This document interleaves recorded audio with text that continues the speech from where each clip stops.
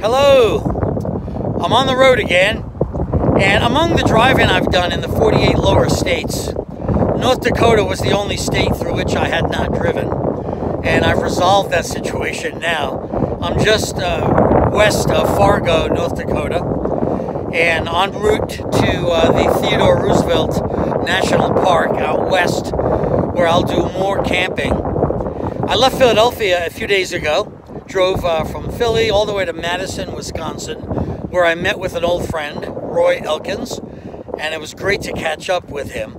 Then went to Minneapolis, had brunch with two dear friends, Jerry and Elaine Grandal, and it was great to catch up with them also. So I've got lots to do. From here, I'm going to continue heading west into Montana, and then eventually work my way down into Yellowstone and Grand Teton and into Utah. But I will continue to make videos as I do that. And behind me is I-94, and I'm going to get back on there to head west, and I will be keeping in touch soon enough.